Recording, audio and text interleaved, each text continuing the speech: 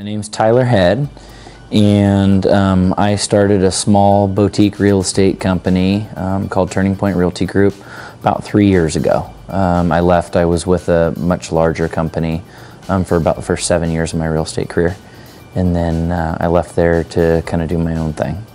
I've closed approximately between 200 and 250 short sales in about the last 4.5 to 5 years. We always carry between probably 35 and 40 because we're usually taking, on average, we take about 8 to 12 a month, but we also cycle another 6 to 12 a month out. There was a period of time in August, I think, where we took 10 listings in the span of 11 days. I think one of the days we took 3.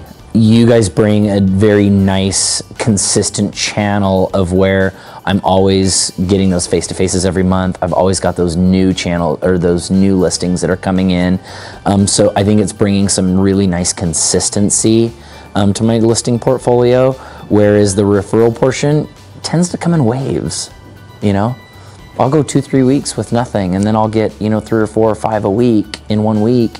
And so I feel like it's, I feel like if I have enough channels that there's always that consistent, that I'm just constantly taking listings and I'm constantly keeping that pipe full, which is important to me. I was a tiny bit skeptical, but I knew if the idea was what it seemed, that it would work, that I could make it work.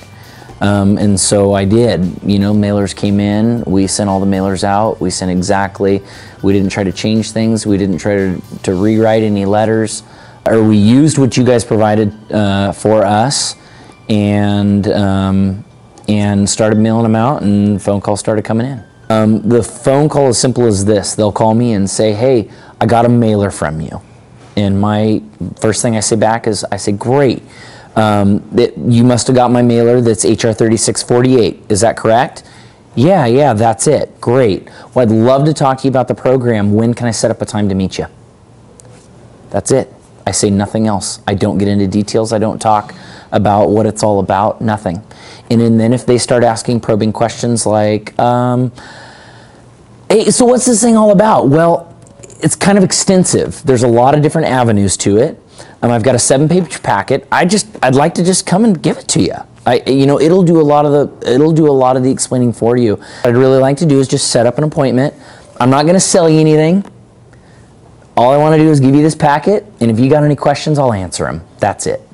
Great. Okay. And then I set up the appointment. Very first thing I do is I sit down, introduce them. Hey, show me around. Talk to me about your family, whatever. I sit down to them, and I just ask them one simple question. I look at them and I say, "Tell me your story. Why are we sitting here today?" And usually that is an open-ended enough question that usually you don't have to ask another question for about another 15 to 30 minutes. They'll tell you. One of the things that I've always prided myself in is the client always comes first. If I have to take significant real estate commission cuts to make a deal happen, if I have to, whatever it is that I need to do for the best interest of the client, I do it. And that's probably somewhat significant. I know a lot of real estate brokers are like, it's all about the commission.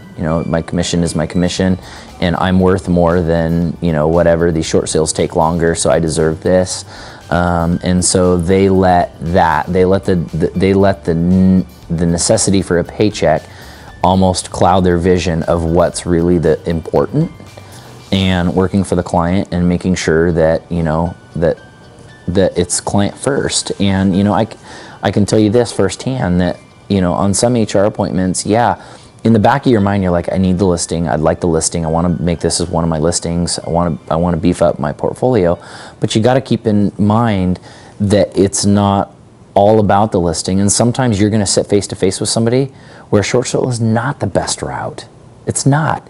And you got to have the integrity is the word I'm looking for, to look them in the face and say, guys, I don't think short sale is necessarily the first route. Now, it may be a route that we may need to take in the future, but I don't think I'm going to encourage you or push you to say short sale is going to be the first route for you guys. I think we need to look at this. I think you've got enough I think you've got enough strength in your financial portfolio that I think loan modification may be the route that we need to look at first. I'll give you a little bit of guidance and I'll help you. And it's all a free service. Even if I help you with something else or give you advice on something else, I'm not going to try to charge you. I'm not going to be like, well, if we're not doing the short sale, if I'm going to help you with the loan modification, I'm going to ding you for $1,000. I don't ever do that.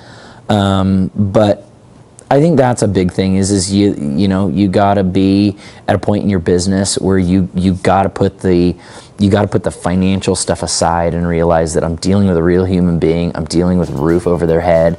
I'm dealing with their financial life. It's not about me and my paycheck. Well, so far, it's been a brief relationship, but I think it's been a great relationship. I think that hopefully, I've given you guys as much as you've given me.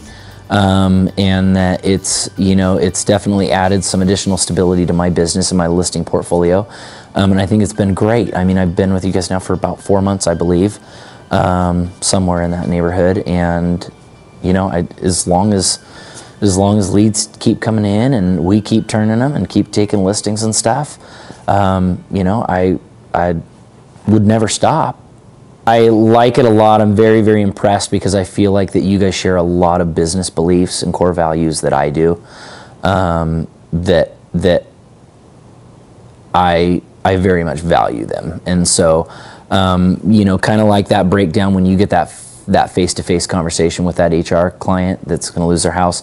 It's you sit down face-to-face with them. It kind of breaks down that barrier, that trust. Like, okay, cool, I can breathe a sigh of relief. These are real people. It's kind of that same feeling. It's kind of nice, and that's why I made it a point to fly out here and get a chance to meet with you guys. So one, you guys know me, and now I know you.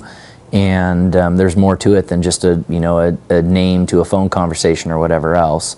So that's important to me, and I'm glad I did it. Yeah.